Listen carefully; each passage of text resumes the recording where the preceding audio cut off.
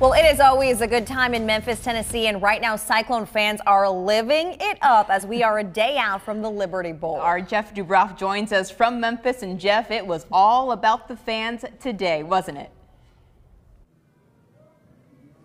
Yeah, Jody, Laura, that's a great way to describe it. You see Beale Street behind me, fans slowly trickling in. It's almost dinner time, people getting barbecue, some ribs, pork, whatever suits your needs, so to speak. But yes, today, all about the festivities. Tomorrow, all about the game. Let's talk about those festivities.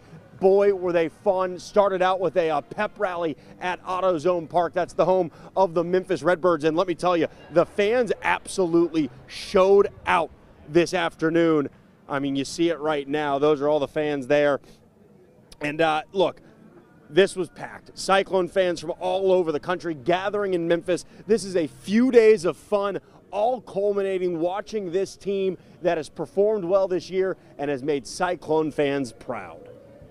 Last night we got here and went down Beale Street and had a great time with a lot of Cyclone fans at the Country Bar, and we had a really good time. Yeah, it's been fun to kind of see them progress throughout the season, and you know, it's fun to come to Memphis, historic town, so it's kind of best of both worlds, get a little trip out of it, and then see the Cyclones play.